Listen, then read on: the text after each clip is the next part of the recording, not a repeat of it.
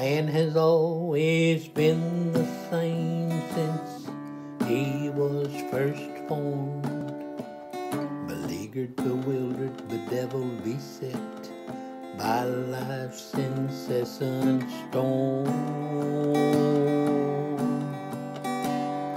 Many mistakes and failures with only a few hints of greatness, with the latter often relegated to the end of his wait list. And we have all witnessed both ends of the spectrum, dots that can become magical when the time is invested to connect them, as well as self-loathing and a race to the bottom, a life squandered, tossed away, lost and forgotten. Is there anything different? Is there anything new underneath the sun, within our purview?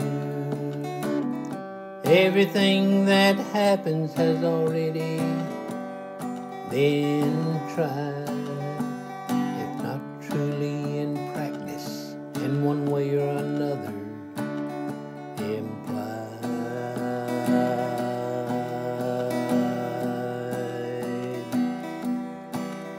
With the choices and the selections that are laid at our feet, how can we not be encouraged to grandeur in spite of the redundancy?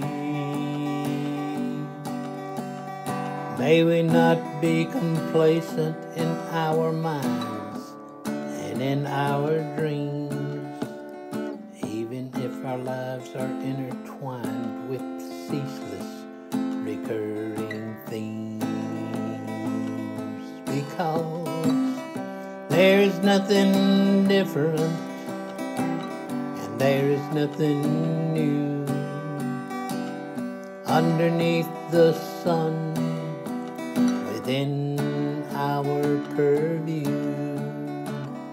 Everything that has happened has already been tried, if not truly in practice, in one way or another, implied.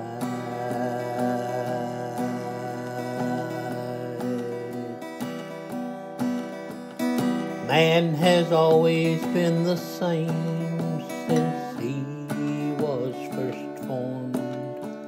Beleaguered, bewildered, bedeviled, beset by life's incessant